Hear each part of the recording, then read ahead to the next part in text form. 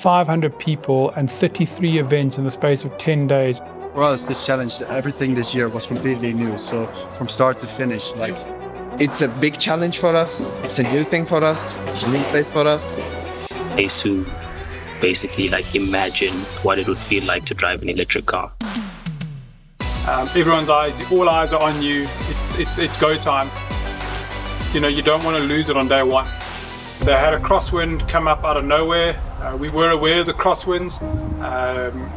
It was a long way from where we would even consider it dangerous. Unfortunately, there was a concrete ditch on the side of the road which made the car flip over. So we'll have to make a call tonight to see if we're going to continue tomorrow or we're going to head back home, unfortunately. Yeah. This year was when all the vision came to fruition. But this year, the ship just worked.